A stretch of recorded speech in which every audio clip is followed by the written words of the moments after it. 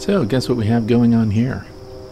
I am visiting a residential neighborhood just before sunrise. It's 5 in the morning. And look at this, there's a nice big paper wasp nest there, but these are bald faced hornets. They're called hornets, but they're actually just wasps, and I'm showing you a wide shot here to show that they have built their nest right next to a driveway. And the homeowner is very worried because he has a granddaughter that rides her tricycle around, and she recently discovered the hornets in the worst possible way. So a friend contacted me and asked if I could come and do something about it, and I said sure. Leave them overnight. I'll come in the morning before sunrise, and I'll just remove them if I'm allowed to clip off the branch. And that's what I'm going to show in this video here. Bald-faced hornets can have quite the attitude. I'm using 2 cameras, so as you watch the sequences, you'll see a secondary sequence that shows a different perspective.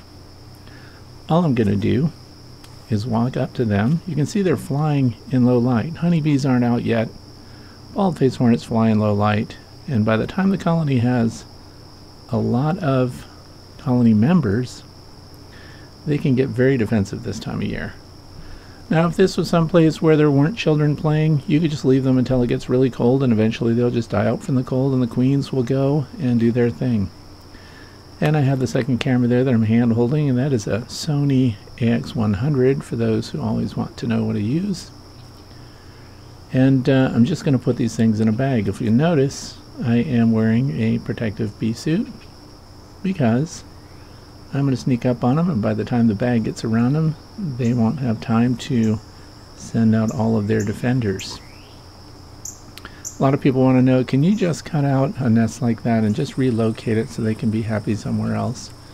Well, this time of year, their chances of survival are basically non-existent in a new location, but you could do that. You could clip the branch in such a way that you could reattach the branch somewhere in the woods, nice and safe and far away.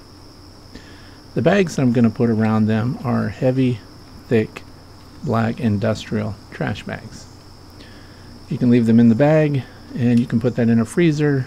If you have one of those horizontal deep freezes, it will kill them all in the space of about 2 hours. Don't take them out too early. It's amazing how they can survive the cold.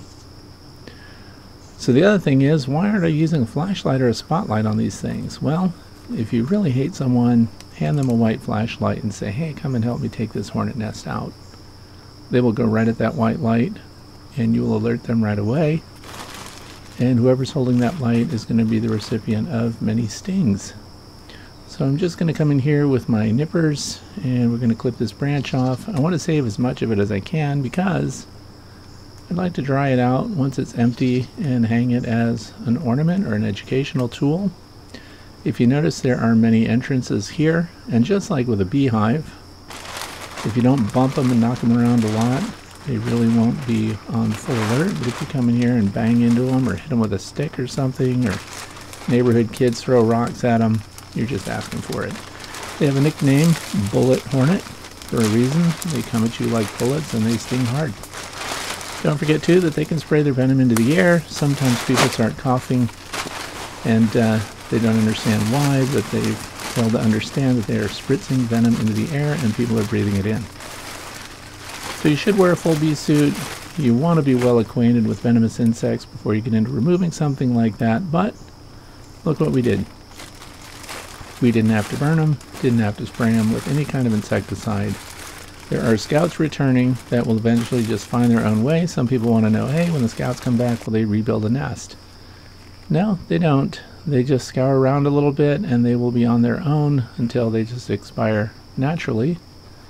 They get their resources from the environment. They are nectar drinkers, but when they bring little food resources to the developing larvae there, normally other insect pests, and even honeybees, by the way, they will feed them to their larvae, and then the larvae will excrete a liquid that's a nutritional benefit to the foraging bald-faced hornets. Just going to give you a close look of the nest again, and it shows you what it looked like from the top. If you tore a hole in this, they would have it repaired in a matter of minutes, unless it's a big hole. But they just continue to make paper, and they do that by collecting cellulose, chewing on exposed wood, dead wood, And what they do is they come and mix it with their saliva and they attach it. That's why we get all of these interesting lines of paper in their nest. So it is very interesting to look at. If they wouldn't sting you, they would be just great to observe from a distance. The camera's having a tough time here focusing on that. But look at the top. Look at all these little vents through the top. Very interesting stuff. And of course, while the colony is active, whenever there's any deterioration on a paper nest like this, they are constantly repairing and expanding it. And of course, there is brood comb inside in many disc levels. And this time of year, the queens will be coming out. So that's what you're going to start to see, and they're still raiding beehives and so on. And again, it was just very easy, this entire process, from the time I showed up at this man's driveway and found them. First of all, they were hard to spot because it was dark out and I didn't want to use a flashlight. But start to finish, we're talking 10 minutes. Come in, clip them, bag them, put a twist in the top of the bag and zip tie that shut, and then put that bag inside another bag. You don't want to have these in your car while they are chewing through the first bag. As it turned out, it was thick enough, they did not get through it, and they did not chew out, even through the primary boundary, secondary boundary, second bag, also zip tied. You want to be completely safe. Now by the time you start to bag, you want to do that fairly quick, and just be ready to drop them right in. I'll leave a link in the video description for the bag, and for those who are interested in the cameras that I use, I guess I will include a link to the Sony AX100 video camera. We use 2 of them for this, and that's it. Pretty simple.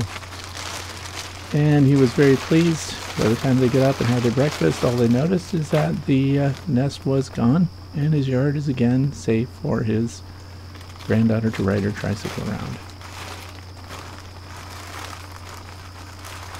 So I hope you enjoyed it. Keep an eye out this time of year. Often, again, they start to build up their nests and they go really unnoticed. And then suddenly by the time they are revealed, especially when fall comes and leaves start falling off, you'll see large nests like this in trees. Thanks for watching. Proceed with caution. Have a great weekend.